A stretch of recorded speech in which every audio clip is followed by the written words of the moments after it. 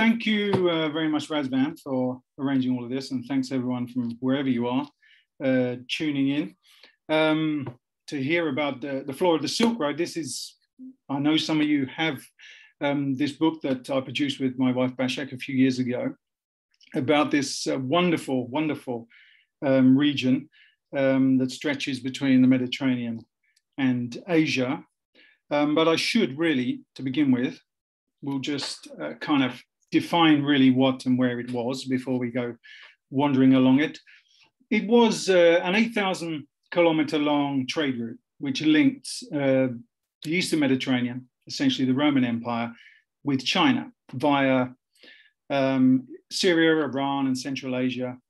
And you can see from this graphic, if you look carefully, that it's a whole network, a web of roads, routes. It was never just one road.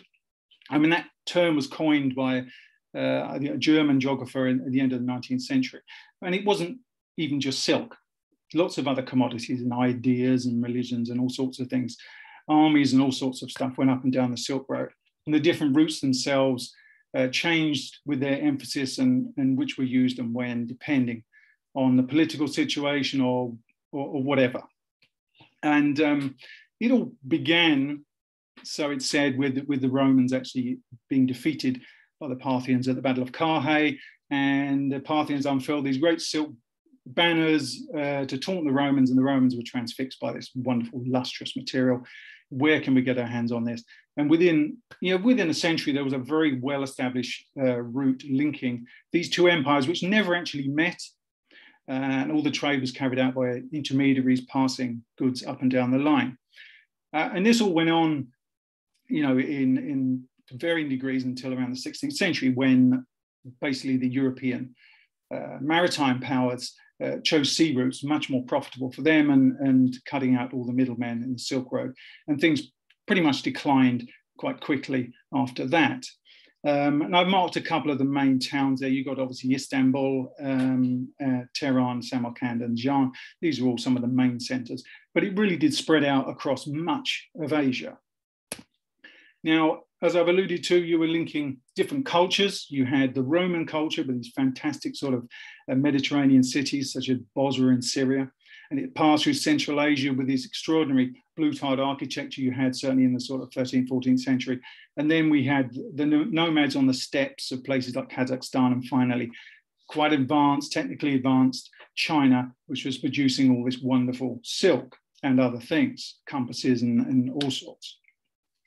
But we are here obviously to talk about flowers, and this route, this Silk Road, covers about 50,000 species of plant, which is a fair number to try and get your head around. And so what I'd like to do, what seems to work well, is if we kind of highlight a few different genera and groups of plants, which are more or less present in some form along the Silk Road everywhere, although their importance, their prominence varies depending on where you are. And in that way, actually, you can tell where you are on the Silk Road to some degree. Now, I've chosen for this iris, fritillaria, anemones, primulas. We've got the foxtail lilies, the eremerus there, things like corydalis, and then other plants like arums, the aroid, different sort of arums we find, and orchids. So we'll pick up on those as we go through, and we'll see how they vary and how important they are in the different places. Now, where I'm sitting right now, strangely enough, is where I actually began my Silk Road journey. And this particular journey we're going on is not going to be just a solemn plod from west to east. I like to jump around a bit and represent it as how we actually put this project together, our own Silk Road journey. And there was quite a lot of toing and froing, so it'll test your geography just a touch. But my whole sort of fascination with the region really started in Antalya, in Turkey, in the Mediterranean, when I undertook my very first botanical trip. And although I was somewhat full of myself, having been a horticulturist for many years, thinking I knew about plants, and I was in for a very, very steep learning curve when I arrived and started to learn about wild plants. Now, there are certain moments which really stick in your mind, I suppose, when you begin these things. And one that always sticks with me is first seeing wild peonies. among the cedars of the Taurus Mountains, and there were these incredible, perfect flowers. No one was tending them. They're absolutely magnificent peonies, just growing wild. And that sort of thing I wanted to see more and more of. I was really sort of hooked from those sort of moments onwards. And this was just kind of the first of the many experiences with Turkish flora, of which there are around sort of 9,000 different species. Now, if we start in the Mediterranean with this journey, we've got in early spring, lots and lots of beautiful anemones, very, very common around where I live. And a little graphic there gives you some idea of the number of anemones in Turkey and the number in China. China's obviously much larger, so they have roughly the same number. The diversity is roughly the same. Fritillaria also very, very well represented in the Mediterranean Turkey. A lot of variety in their shape and form and colour, and kind of hold on to that for when we do go to China and other parts to see how that changes. Turkey and Iran are incredibly significant for fritillaria, with sort of over a third of all frits occurring in that region, and relatively few in much larger China. The Med has great orchids. You have these beautiful bee orchids, very characteristic, essentially a Mediterranean genus, actually most diverse here. Each one has a different design to the lip. It's all to appeal to different insects to try and pollinate them. And we'll see more orchids a bit later on. Irises.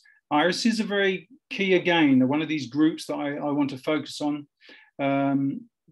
Incredibly diverse in Turkey. Turkey really is a wonderful, wonderful place to come and see irises.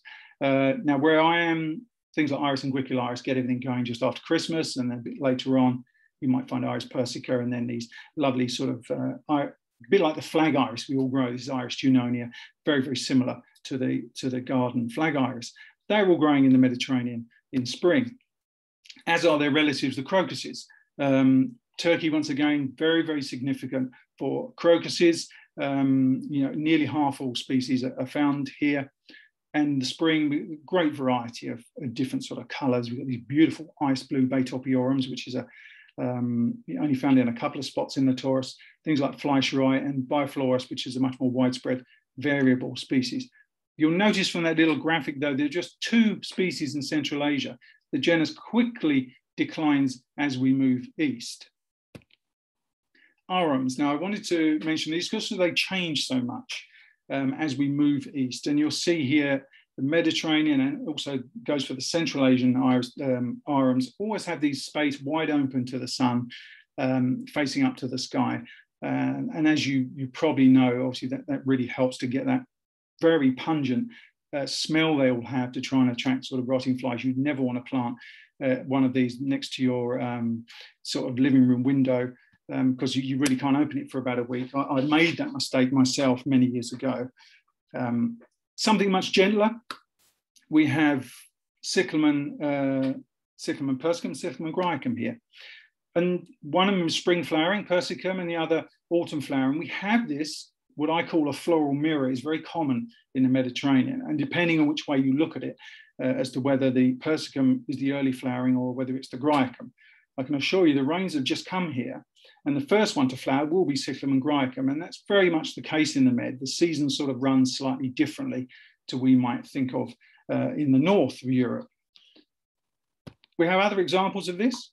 Galanthus. We have 2 beautiful galanthus. Peshmenii would be flowering in the autumn here, and Elwesii carries on well into the spring, depending on how good the snows are. And crocuses, of course. We've got a lot of spring crocus. These are all autumn species. I think some of the most beautiful ones are actually the autumn ones. Things like Matthewi with this gorgeous sort of purple center, Cancellatus, and my favorite, Crocus watiorum, which just grows in a couple of sort of canyons near to Antalya, flowers quite late, sort of growing straight out of limestone rocks and the like. Known locally as Antalya saffron, and you can see why with those big red styles sticking out. Now, what is commonly called autumn crocus, of course, which isn't, it's colchicum, as I'm sure you all know. Turkey is very important for that. You've got nearly a third of all species of colchicum, many in the Mediterranean area, and some very striking, big, sort of tessellated ones as well. Interestingly, in Central Asia, again, just 2 species, another genus that quickly declines. But what's fascinating with these is There are two species of crocus. One is basically purple and white, and one is yellow. There are two colchicums. One is purple and white, and one is yellow. And you invariably will get the yellow crocus with the purple and white colchicum, and vice versa.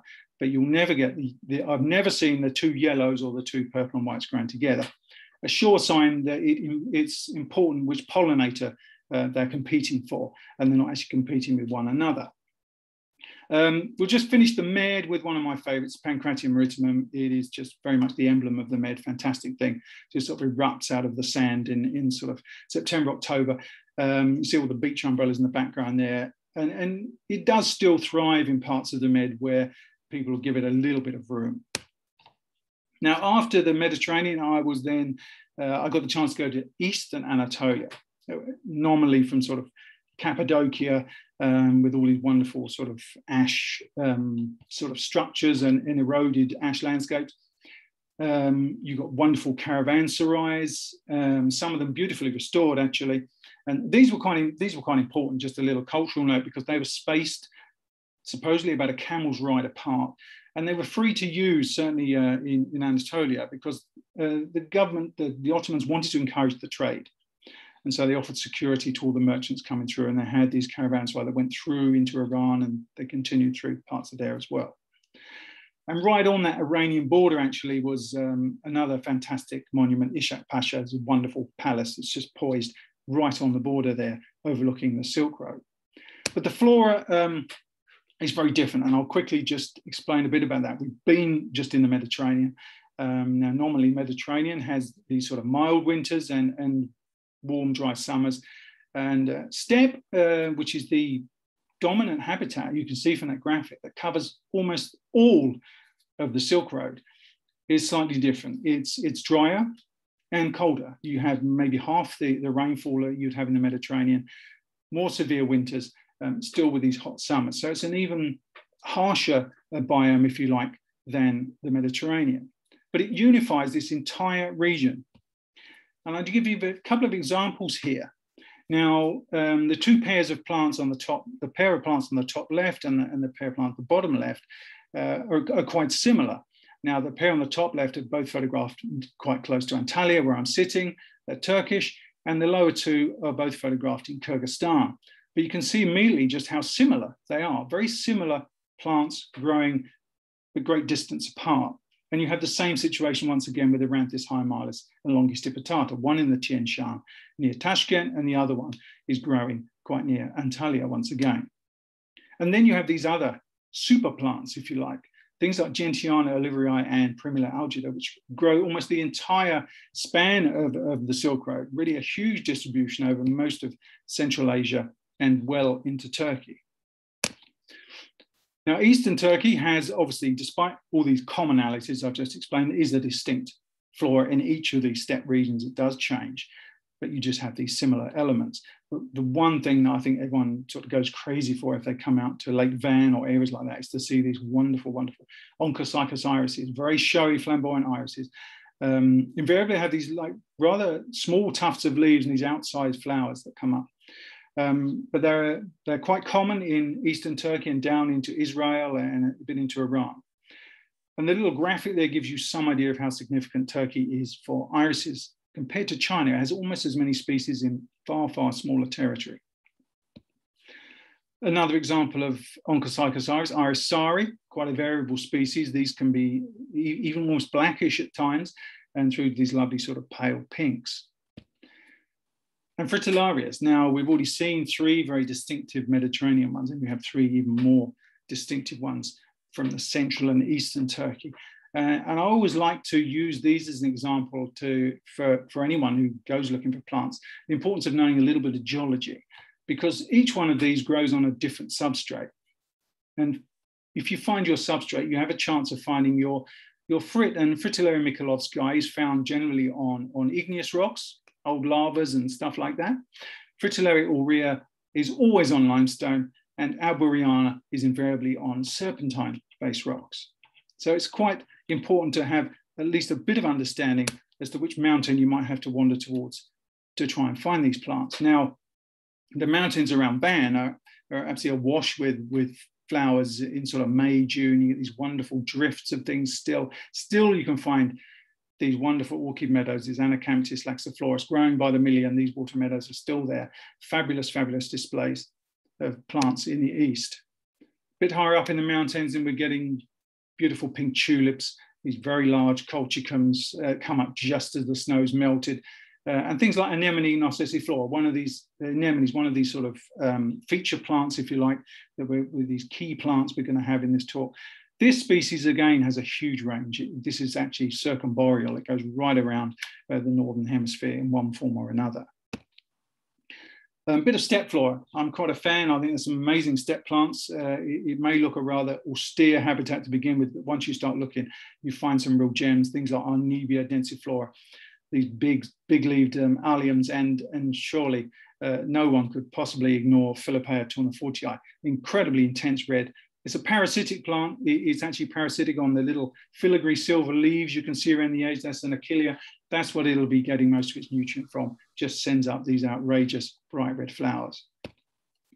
And we'll finish the step with one of my favorites. This is the wonderfully named Chiatuia isotidia, fantastic, relative of the cabbages, grows on these lovely sort of bare banks in big numbers, quite extraordinary steppe plant, and only found in a small part of central and eastern Turkey. Now, following Turkey, back then, Iran was very much the flavour of the day. I had the chance to go to Iran 3 times, and you can see how the Silk Roads came through. They went through to Tehran and Isfahan, and it was very much a key part of the Silk Road. You know, you had to go through Iran. So I managed to get to the Alborz and the Zagros. A lot of steppe habitat, as I've already alluded to, these fairly dry habitats. The Zagros below there is a little bit better watered. This has a more Mediterranean climate. And it's here in the Zagros that you find these amazing populations of Fritillaria imperialis at places like Dasht-e-Lale, with hundreds of thousands of frits in flower on a good year. Pretty much a result of the intense grazing that goes on there. And there are many examples of that on the Silk Road. It's a very peopled place. Lots of livestock, and you find many examples of plants where they've selected for the bulbs that they can't eat, for example, and you get a great proliferation of the things they can't eat. These beautiful big flowers were growing with their more delicate cousin, Fritillaria reuteri. Now, in the Alborz, 3 more very, very different Fritillarias. I mean, it really is the most extraordinary genus in terms of how it presents itself. Here we have Radiana, which is very much a green version of Imperialis, named the beautiful Gibbosa, and maybe Kochiana is perhaps a more typical frit, if you like. These are all in the Alborz. Now, irises are also very well represented. Many of the same groups you'd find in Turkey. We have the Onchocyclus, Lycotis and Mida. We have the lovely Iris reticulata, and we have things like Iris fosterana. And that's another of these plants that I've seen by the hundreds of thousands in areas with heavy grazing. I've seen whole herds of livestock walk through big groups of the Juno irises or Scorp irises and not touch a single one of them.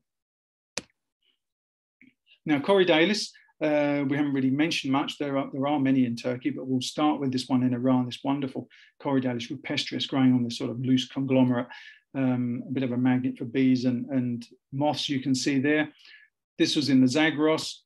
And I think when you think of Iran, certainly if you speak to someone who grows alpine, the first plant you think of is Dionysia, and they are indeed very common in the Zagros, growing on these sort of high limestone sort of crags and cliffs, yellows and pinks and the odd white one as well. Wonderful, wonderful plants. In many ways, actually, they represent, I showed Primula at the beginning, they're kind of like a bit of a stand-in Primula, same family. You can't go to Iran without seeing Esfahan and Persepolis, fabulous architecture, these wonderful blue-tiled mosques and the like. And some of the carving at Persepolis is as sharp today as the day it was made. Well worth visiting if you get the chance to go to Iran. Now, I said we were going to jump around a bit. My next port of call, the next chance I got, was to visit China. Now, China is obviously the objective for everyone traveling on east along the Silk Road. But what we see in China, there's a big shift in the climate and a big shift in the plants. The flora of Western China is an East Asiatic one. It's a monsoon climate with wet summers and cool, dry winters, the complete opposite to what we're seeing in the steppes and the Mediterranean. So we see this big shift, lots of things like aracemas, lots and lots of rhododendrons, 30,000 species in China. There's at least 15,000 in Yunnan alone. Very, very, very diverse place. And one group that explodes in sort of diversity is primula. Extraordinary, you're never sort of away from a primula when you're in Western China. They like this humid environment. You can find them all sorts of different shapes and forms at all sorts of different elevations. Wonderful drifts, beautiful golden primulas like this, Bullatus forestii. And that was very much the reason I was in Yunnan. I was actually, the notion of the Silk Road hadn't occurred to me. I was following the footsteps of the plant hunters. It's a book I'd written a few years before with a friend of mine. And we wanted to see how the land was now, try and find some of these plants, some of these places. So I was following in the footsteps of Forrest and Wilson and the like, hadn't considered the Silk Road. Little graphic there just showing what I was saying about primulas. You've got more than half of the world's primulas in China, over 300, and a mere 7, maybe 8 in Turkey by comparison, far more significant in China than Turkey. 3 more examples there to how diverse they are, including the rather extraordinary black primula from a few spots in Sichuan and Tibet. Some of them occur in wonderful masses as well. Primula sicumensis with secundiflora there. They love these sort of marshy areas around lakes. Wonderful, wonderful displays. And Androsaceae, their close relative, can do the same. You can find wonderful carpets of these up in the mountains as well. And China's even more significant for Androsaceae than it is primula, with 3/4 of the world's Androsaceae found there. But irises, we saw just a few slides back how many irises Turkey had. And it's not just that it has more irises than China. It's the form and color of the irises. China is very limited in terms of the color range, and even the form doesn't vary that much, not compared to what you'd see in Turkey and Iran. The same with Fritillaria. There are quite a number of frits, but they're not showing anywhere near the same variety of colors and forms. And look what's happened to many of the arums. Now this spathe is coming over to prevent, obviously, all the rain filling up the spathe. Not a problem you'd find in the steppes or in the med. But orchids have changed out of all recognition. I mean, we have many, many orchids in China, obviously a lot of tropical ones as well. But in the temperate areas where I've spent most of my time, we have these incredible slipper orchids, things like Cypripedium flavum and Yunanense, and these gorgeous spotted leaves, Lichengensis, as well as the very widespread, especially in the high sort of turf. You have these gorgeous big Cypripedium tibeticums. And apparently I long pondered why there was this dark sort of entrance to the house, to the lip, and it is apparently to try and lure bumblebees into, it's a burrow mimic, and it's to try and lure them into the pouch to have a look around and see if it's suitable for a burrow, and thus pick up the pollinia and pollinate the Cypripedium. Whatever, if it is true, it does work. They're a very common plant up on the high areas. Not so much so this one, it can be common, but this incredible rhubarb, this is absolutely remarkable alpine, grows very high up on the high screes, Riam nobili, with a grand view of Dazwei Shan, one of the most extraordinary alpines, I think, in the world. And in the scree around where this one was, there were lots of these beautiful Corydalis benicincta as well. One of 250 species in China, half of the world's total. And they are, again, very, very diverse and occur in many different, especially humid habitats, things like delicate flexuosa and hamata. But there are Corydalis almost everywhere, like there are primulas. Another example there, Scabarula, which grows on sort of granite areas in Sichuan, where you find also this fabulous Carnocaris hookeri, one of the ultimate alpines for me. This was also one of the easiest ultimate alpines because I couldn't believe my luck when these were actually growing right next to the road. Not something that happens that often. Elsewhere, you've got these big grasslands that extend off these granite plateaux. They carry on north, north, north, and covered in flowers, asters and all sorts of anemones and all sorts of stuff. Very, very flowery in sort of July. Things like Lilium lophophorus are commonly found in these grasslands, in Carvilias, and they extend really all the way up until the edge of the Silk Road proper. A couple of other plants which I think now are really quite synonymous with China when we think about China. Lilies, we've all heard of wonderful Chinese lilies. And Lilium regale was again another of my plant hunter ambitions. I wanted to see where Ernest Wilson had found Lilium regale and if it was still there, and I'm pleased to say it is still there by the thousand, despite the fact he was digging so many up to send home. And of course, you may know the story of his second visit. The first lot he sent back rotted, so he had to go back a second time, and that time he was caught in a landslide, very nearly killed, but he suffered a broken leg, which was fortunately reset, left him with what he called his lily limp. And Lilium regale was introduced into cultivation and is very, very popular even to this day. You also have things like this enormous Cardiocrinum giganteum as well. Another plant that surely rings of China and the mountains there are the blue poppies, Meconopsis, except they're not all blue. Wilson again went out to find Integrifolia and Prunicia, the red one, extraordinary red one. And this yellow and red are almost always growing together. Certainly if you go into northern Sichuan and into Qinghai, you'll almost always see these two growing commonly together. But the blue species that's with them, and there often is a blue or a purple species, will vary. You can get 2 or 3 different blue or purple species, and that will change depending on where you are. But the red and the yellow are invariably growing next to one another.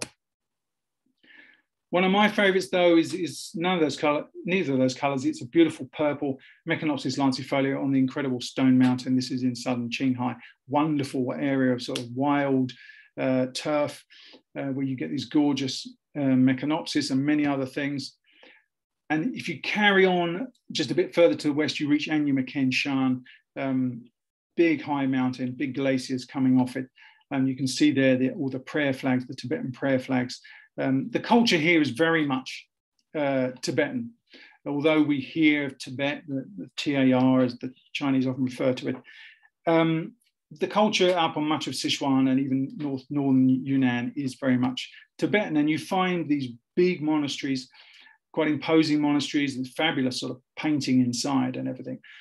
But a very big contrast to how the monks live. Bottom left there is sort of accommodation for the monks, and they live in really rather basic accommodation. As for the people, they have fabulous big grand houses often, and the style of this house changes as you move across Sichuan and Qinghai. And if you really knew your clans, you'd know exactly where you were just by looking at the houses, because the style is different everywhere you go. Now, if we continue as far as massive Qinghai Lake, that's this big, wild lake right up on the edge of the real Silk Road, and really where the climate is starting to change. We've moved away from this monsoon climate. Now we're now getting closer to this steppe climate. The flora starts to change again. It becomes a bit more like the stuff we'd see in Central Asia. Some examples here, this shrubby Corydalis, this oxytrope is a very similar one you can see in Central Asia, in Kyrgyzstan. Now, at the same time as I was sort of rooting around in China, I had the chance also to go to Sikkim, and this sort of, you can see a trade route went off from the main route down into India, because obviously these silks were in demand all over Asia. And I went and visited Sikkim, principally again. This was for a plant hunter story. This was for Joseph Hooker this time, who had introduced amazing collection of rhododendrons in the 1840s, 1850, and including the ones shown here. And China is very significant for rhododendrons, with 650 species, probably more, of these very, very showy and very significant woody plants. We can see another example here, rhododendron thomsonia, but this time growing with Primula denticulata, something I'm sure most of us have grown at some point. They can occur by the million in parts of northern Sikkim, absolutely colouring the ground purple. Some more examples of the rather lovely Sikkimese primulas, which flower in the early part of spring. I've never actually been back later on. It all gets rather wet and landslidey in that part of the world. It's much easier to go around Yunnan. But of course, we go to the Himalaya, don't we? We really want to see the mountains. And I know at least one person listening was with me at this particular moment. And when I galloped off from camp, seeing a tiny square of blue sky, it had been completely obscured and clouded and raining and snowing and miserable for the entire day. And suddenly this little blue spot opened and everything started to part. And I galloped across the turf and had about 20 minutes of incredible mountain scenery as the sky cleared, and then abruptly closed again not long after. And that was the last time we saw the Himalayas on that trip. And I had a bit better luck. This is back in Yunnan. With this is in the autumn with the sunrise on Kawakapo, the highest peak in Yunnan. And I've gone back to China, and not just to see the mountains, but to see the gentians and the autumn flora of Yunnan. Most people go in sort of June, but there's a fabulous flora there in September with many, many species of gentian and related plants. And it really is surprisingly rich at that time of year. Now, I said we were going to jump around a bit, and we're going to come flying all the way back to the west, because in 2010, I had the chance to go to Syria. And this was very shortly before it all closed down. I was there sort of the year before, and I'm so glad I went, because, you know, I think a lot of what's there now we can't or won't see for a very long time.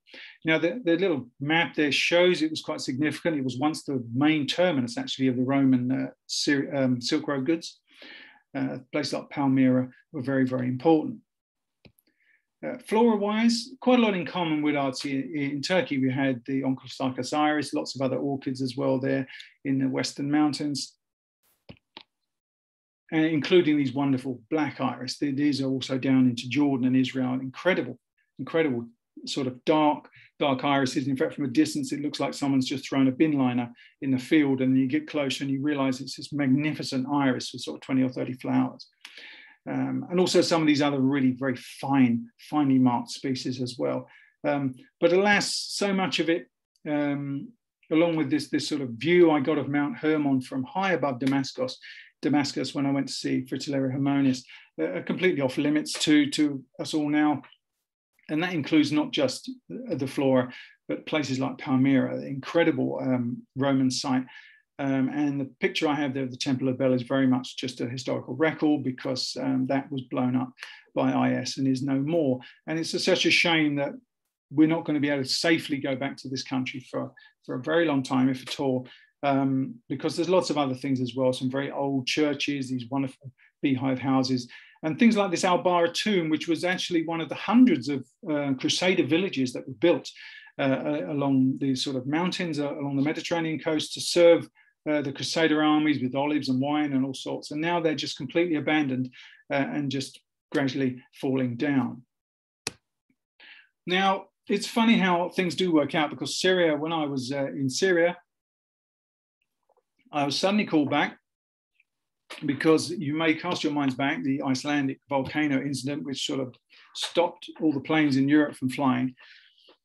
And my wife Bashak was then heavily pregnant with our first son, Merlin, and she was supposed to be conducting a tour. And they said, look, she can't do it on her own anymore. You're going to have to come back. So I flew back to Turkey, joined up with the tour. And that was when we went on to a mountain in Malatya, searching for the plant on the left, the gorgeous Iris peshmenii, which I'm pleased to have seen in abundance just a couple of years ago, finally. And that's when I found Bellovelia chrissii for the first time. And I didn't think much of it at the time. I just sort of collected a bulb and then had it recollected by a Turkish botanical friend. And suddenly in 2014, I got a very lovely email saying they'd named it after me.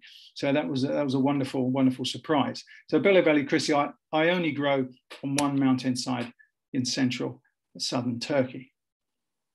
Now, at the same time, all this was happening. We were just chatting with people, and suddenly it dawned on us what we had, that we had this collection of photographs, and we'd been to all these countries, And the notion of the Silk Road suddenly occurred to us, that we could actually produce something about the flowers of the Silk Road, just to share what we'd seen, really. But of course, once we'd had that idea, we then had to work out what was missing. We wanted it to try and be as representative as possible.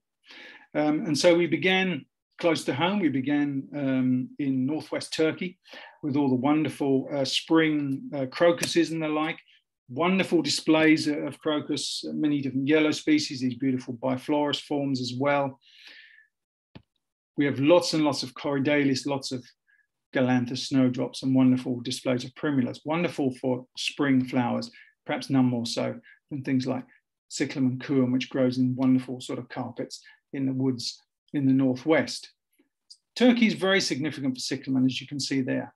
At least half of the species occur in Turkey, and it's a wonderful place to come and see them. And they're generally very common where you do find them. Not so this plant. This is quite a special plant. I always feel obliged to put in, this is named for my father-in-law, Adil Gunnar. It was discovered by his son. And I wanted to find this plant, to show people this plant, and was pondering where on earth am I going to find this plant, and only to take a side road and be presented by not just the slope with the plants on, but a huge sign telling me proudly, this is where Muscari ardeli grows, which is quite wonderful. Wonderful that the local council had decided this plant was worthy of a big sign, and that people were sort of looking out for it and decided it was worth keeping. What was even more heartening was the fact that the first sign was wooden, and that fell down. And when I returned a couple of years later, they'd put this very sturdy metal one up in its place. So they were determined to tell people that this very unique endemic plant, Muscari ardeli, grew near their town.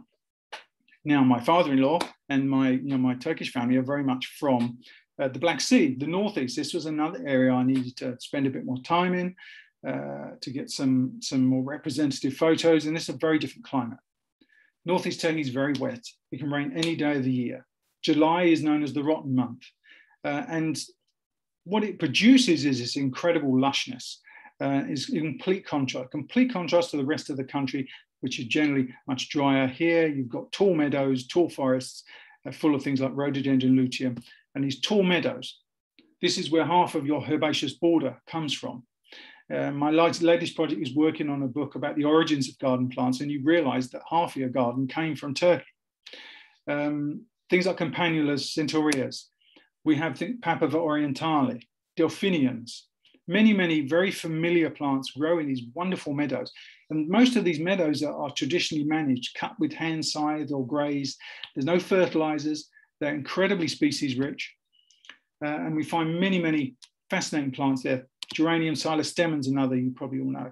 Eringium giganteum is the forerunner to Miss Wilmot's ghost, a very commonly grown plant. And we also have real specials, things like Campanula chorensis is a fairly localized, endemic, beautiful bellflower that grows on the cliffs in the Black Sea region. And in the autumn, we also have gentians, far fewer than China, admittedly, but we do have a lot of them. Things like Gentiana septemfida, many thousands in places where you'd also find this Crocus sharijani as well. The only autumn flowering yellow crocus that occurs in Turkey. All very well and good. Now, we'd covered Turkey. We felt happy about what we found in Turkey, but there was a big hole in the whole project, and that was Central Asia. And you can see by, if we just refresh our memories from the graphic here, it was where all the routes converged one way or another. They came into somewhere like Tashkent, Samarkand, or went round into Pakistan, Afghanistan, and then on into China. Very significant. And I've marked a few key places there. We've got Samarkand, the Tian Mountains, and Leh in Ladakh, where there was also a route that went up to the Taklamakan Desert. Now, I'd been to Central Asia before. I'd been there a few years before, and I must admit I was forced to do rather a lot of horse riding, and then that wasn't, I'm not a great rider, and it was back in the days of slide. I took some terrible pictures and drank far too much vodka to get over the horse riding, and so it didn't really work out. This time I was far more determined, and I went first back to Uzbekistan and Tajikistan, where these beautiful plants were photographed. Now, tulips and Eremuris are very much Central Asian plants. Their centers of diversity are in Central Asia. And certainly Eremuris, I did show you at the beginning.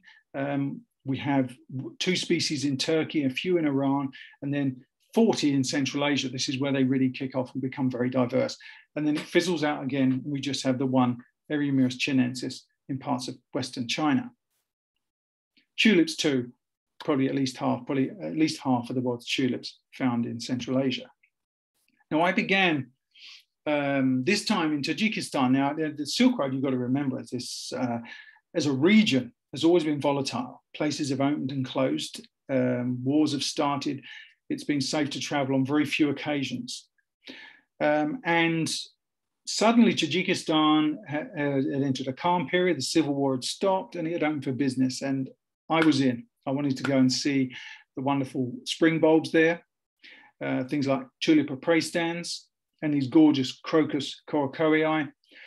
Except the day I saw the crocus was remarkable because we'd driven up in heavy rain to the pass, and really it'd been a bit of a miserable washout of a day. And so driving down, the sun had come out, of course, midday. Driving down suddenly screeched to a halt at this absolute sheet of gold that was laid out before us, and piled out of the vehicle and grabbed as many photographs as we could before the sun went down behind the ridge. And of course, the crocuses would have closed again.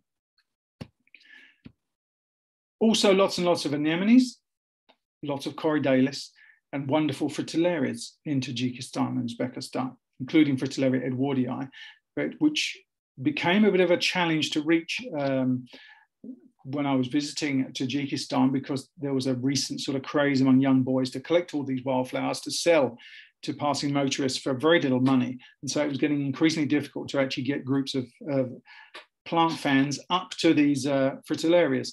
And I since found a wonderful location in Kyrgyzstan where there's a Fritillaria edwardii reserve and a huge metal Fritillaria sign announcing this reserve.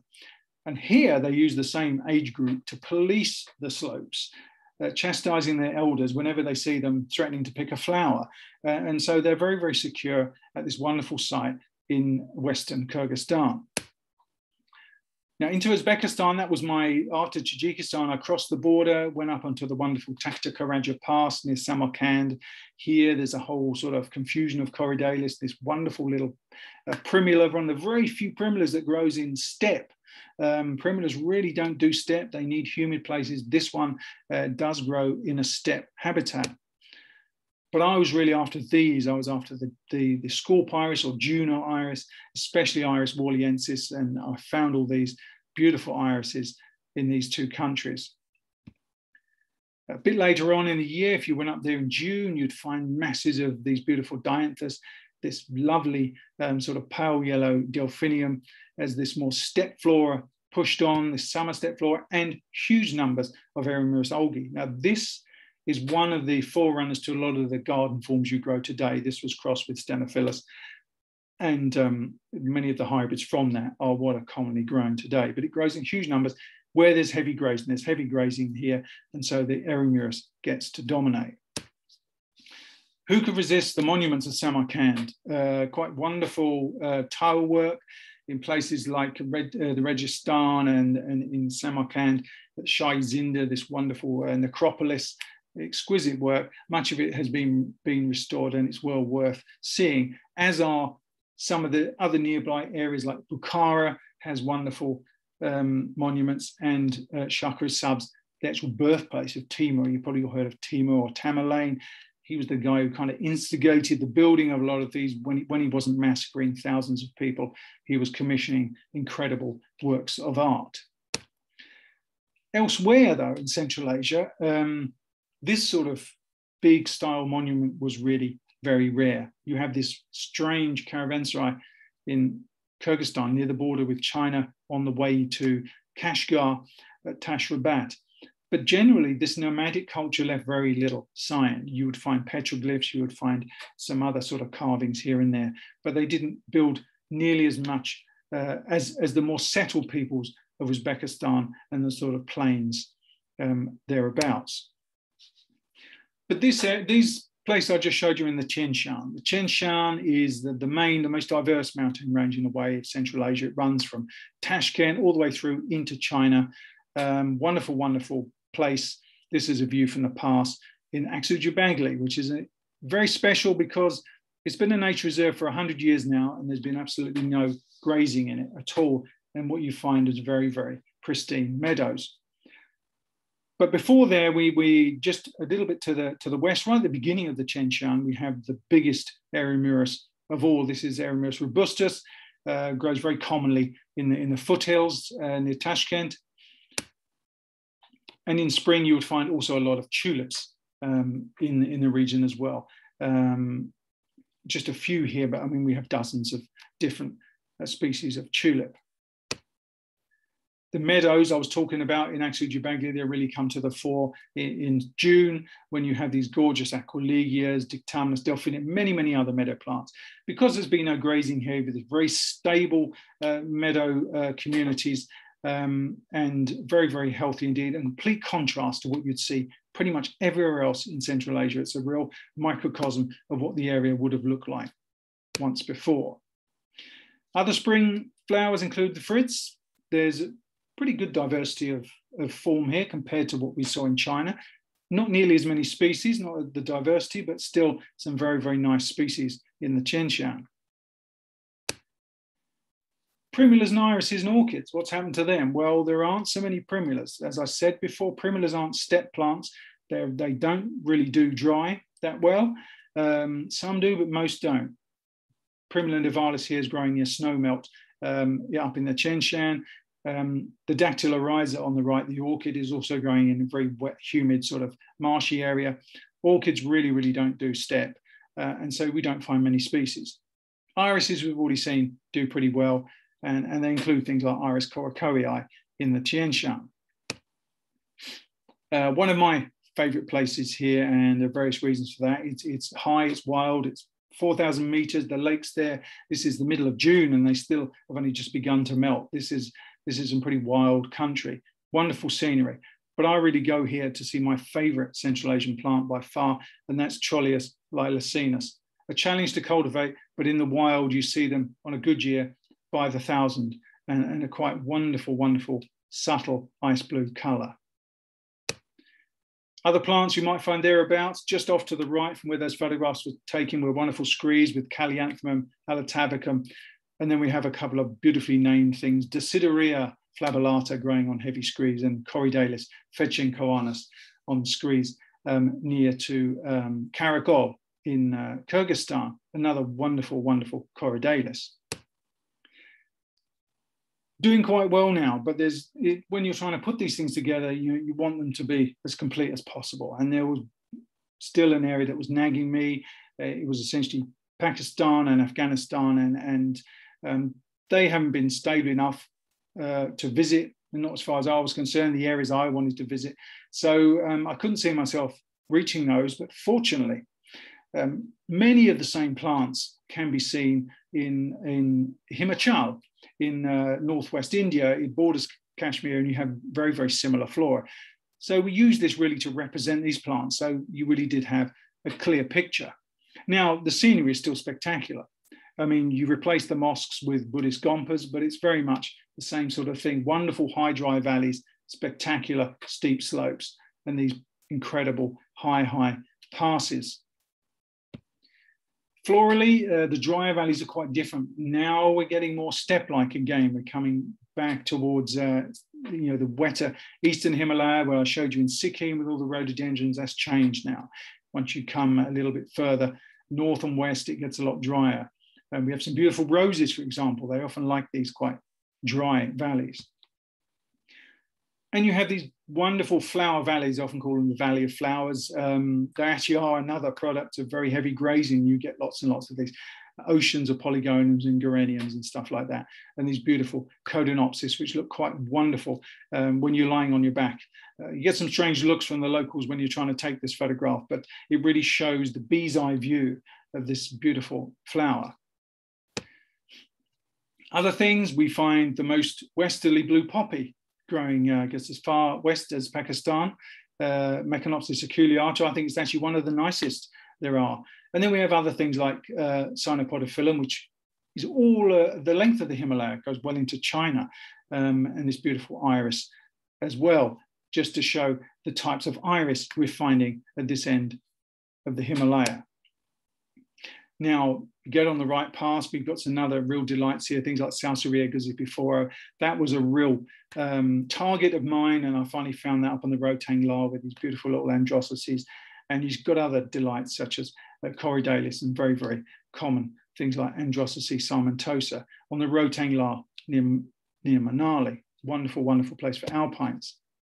Also on that same path, some gorgeous primulas. The Primula rosea is a pretty widely grown thing, grows in snow melt, flowering very quickly after the snow's gone.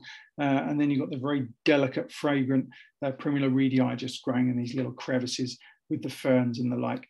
Whereas Primula minutissima absolutely covers the ground in sort of a veneer of lilac in June, July, in unbelievable numbers. We've also got some bulbs. Here's a fritillary, just to keep us with the frits.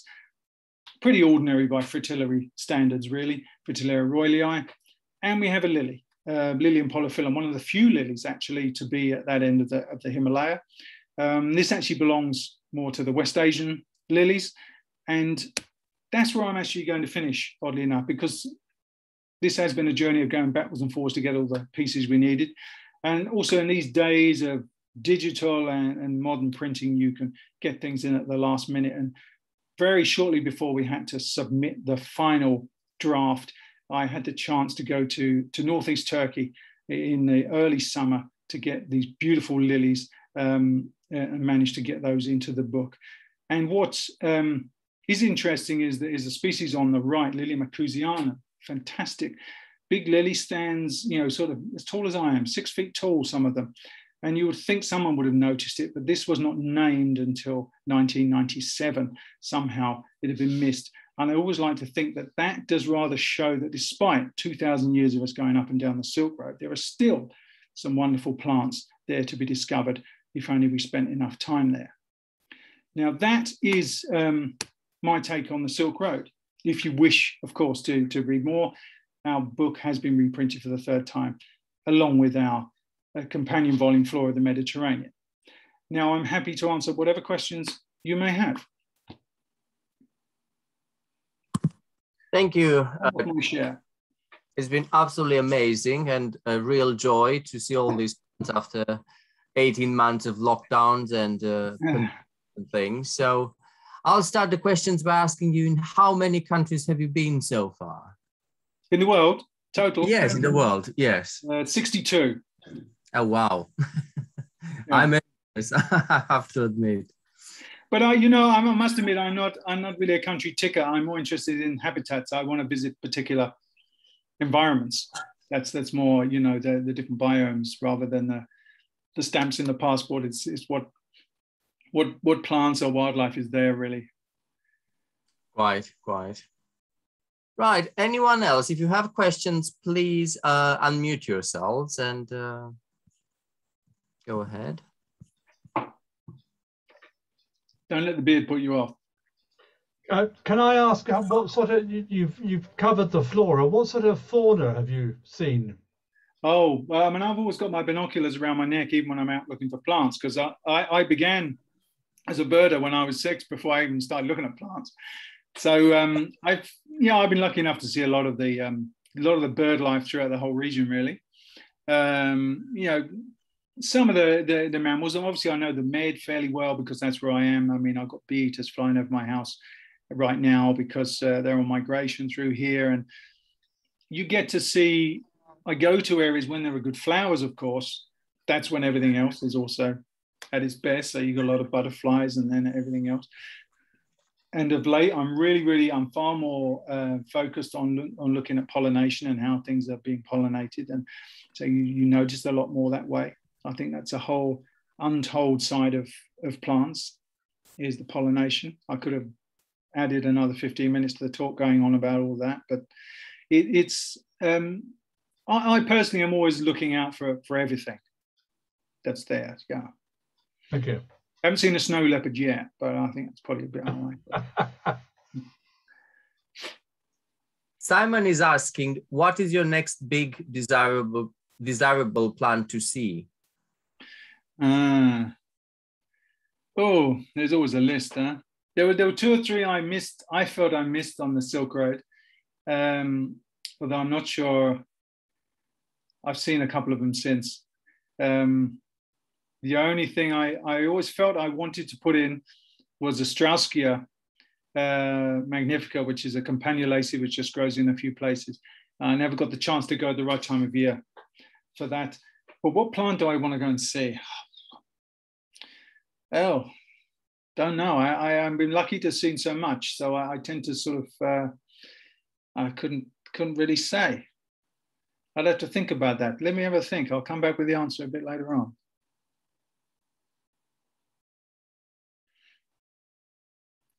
I've got a chat here. Let me just have a look at that. Yeah, it's moths. I think some of them are. I think some plants are pollinated by moths. Of course, not many people, certainly not many botanists, are out at night looking for plants. And certainly I've come across things whereby you can't quite understand their strategy during the daytime. Lilium ciliatum from Turkey is one, which I'm pretty sure involves moths because it smells very strongly, but has a very different smell and very different coloration to all the other Turkish lilies. And I often see lilies, butterflies often go to lilies. I suspect moths are involved in things like that. It's probably far more widespread than we realize.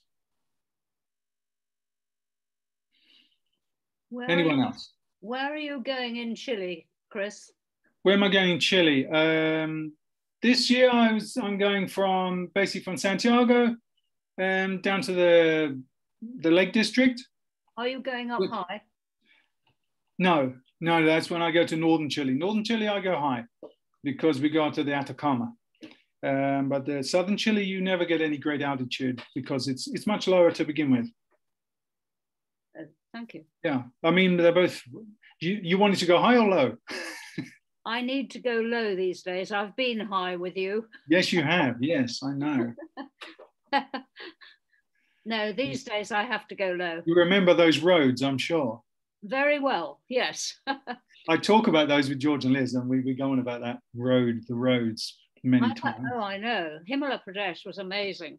It was incredible, huh? I've never seen roads like it. They're still my benchmark, actually, for roads. Liz and I hung on to each other on one of those roads. We thought we were going to fall down. It was a bit, yeah, the last one, as I remember, that was the one that really, that was incredible. We had to stop for the blue sheep. You remember the rocks were coming down. And the rocks came down, yeah. Mm-hmm. But when I go into southern Chile, there's one day we go a bit high, but we're not there for very long. You know, it's just you go up there for the morning, come down again. All the rest of it's low, pretty low. I'd love to see the high plants, but I can't cope with that now. No, okay, don't worry. I'll keep you well fed with wine and stuff. You won't know. You'll be fine. Nice to see you.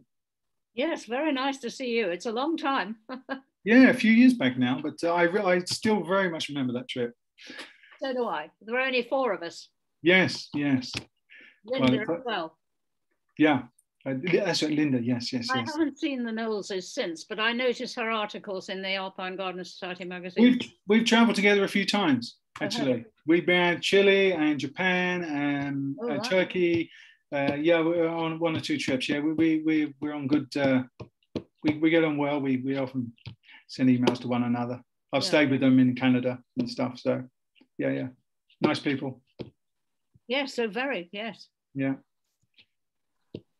Right. Any more questions, or shall we call it a night? I'm still trying to think of this plant, but your next big thing. Yeah, I think I'm kind of it may be something a bit obscure. I quite actually want to see the sort of all the stuff that's coming up in the sort of Richtersveld in the Namib, the edge of the Namib desert. All these sort of strange succulents. I'm kind of quite into getting to see some of that stuff now. Yeah. Right. Well, thank you once again. Is there another question? Yeah. Hey, Christopher. I was just coming in to thank Chris and say stunning photography, Chris. You're welcome. Thank you. So crystal clear. Keep off the vodka and keep the good photographs. Yeah, it does work. It does seem to work that way. Yes, I agree. Hey, hi, Christopher. Hi. I was wondering that you mentioned that there was many different species in a small area between the Mediterranean and the Black Sea. And could it be because while the travelers is collecting seeds and other plants and maybe introduce the region? I think there would have been almost certainly some very historical transfer of some plants, yeah. And the point perhaps I should have made when I showed the step was certainly what I see here. Sure, we have some roadside weeds and things from all over, but these plants really penetrate into the maquis, into the real sort of core habitats. They're not really there. They're just taking advantage of disturbed ground and the like. And with the steppe, it's such a tough environment. And likewise, actually, the Mediterranean. For a plant to come in and oust a plant which it's closely related to, which is what you have here, when you have those pairs of plants which are very similar, it's very difficult to push out your cousin who's already as well adapted as you are. And so you tend to find there's not, in my experience, not a huge amount of transfer of things so from Central Asia to Turkey or vice versa. It doesn't seem to be. Sure, you've got, as I say, some global weeds, which are absolutely everywhere in the world. But other than that, things like, the tulips in Central Asia are the tulips in Central Asia. You have Turkish tulips, but you don't have, the two turning up in their respective countries. And likewise, almost everything else. And so I think a lot of this invasives is really sort of opportunist stuff in those marginal habitats, rather than getting into the real core habitats. I don't see invasives up in the mountains of the Tian Shan, really, or here in the Taurus. I don't see an invasion of whatever it is from South Africa coming up there. I might see it down on the beaches here and there. But it seems to be that you have well-adapted plants in each area, and they really struggle to actually push one another out. That's my theory, anyhow.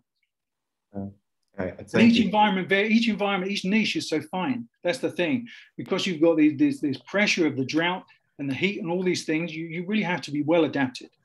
And so the niches and in the Mediterranean, even more so, you've got incredibly fine niches, and you can't just push something out because this is a very specific place. Yeah. And so I think that's what you find a lot of right across this region, where things have gone backwards and forwards a lot. So they've had a lot of time to actually toughen up and adapt, to be honest. All right, thank you. That's my theory. We are all impressed with your photography, and Simon is asking, what camera do you use? I've always used, when I was way back, Slide, I was a Minolta fan, and they went over to Sony, and I still use Sony, and I still would. I've always liked, personally, I like the way they operate. Everything's getting smaller these days. There's some incredible smaller, a bit expensive, but some wonderful smaller cameras, and the optics are better than ever. Everything's just getting that much sharper and easier to use, to be honest. But Sony, my preference. I think it really comes down to what you're comfortable using, what system works for you, what layouts work for you. They're all good, to be honest.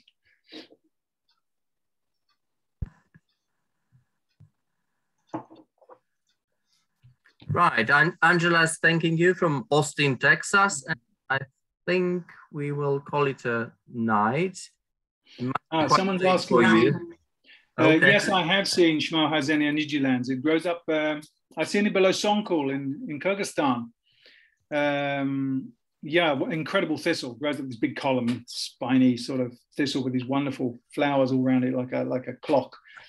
And I see a comment about tulips. Yeah, I know some tulips were bought. Certainly the Ottomans, the last I understood, the Ottomans were, a lot of the tulips came from Central Asian ones, which were brought across. But what you don't see is them growing in the wild. You just find the Turkish ones here, at least. Right. Thank you. Thank you very much. And thank you all for listening to Chris. I'm sure you've all enjoyed it. And I'm hoping we'll see as many of you next month when Ian Young will give a brilliant talk on troughs. So from seeing plants in the wild, we'll be looking at how to grow them in the garden next month. Very good, yeah. Thank you very much. Bye. Thank you all. Thank you very much. Yeah. Bye-bye. Good night. Wonderful talk. Bye-bye.